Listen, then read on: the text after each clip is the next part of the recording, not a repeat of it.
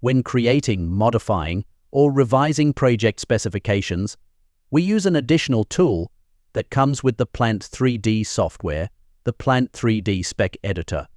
This editor provides a simple, visual interface that makes the task of modifying specs more manageable. Building and editing specs can be tedious work, especially when all the components begin to look similar after a while.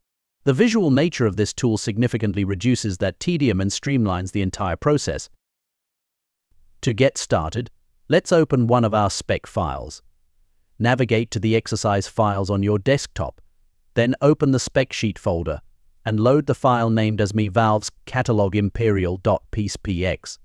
As the spec loads, you'll notice that one of the catalogs is loaded automatically. This allows us to view all of the available components within the spec, including a full list of different valves. Now, let's take a look at the catalog itself. Our Me Valves catalog contains valves and fittings.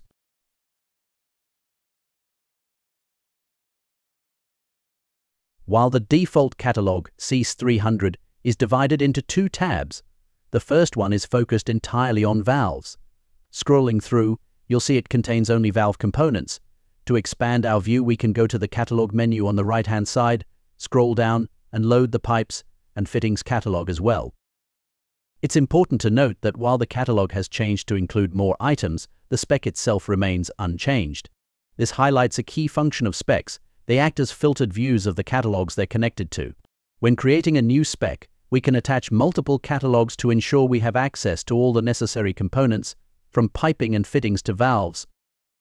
In essence, a spec is not a complete library of parts, but a curated selection from one or more catalogs tailored specifically to meet the design and engineering needs of a particular project.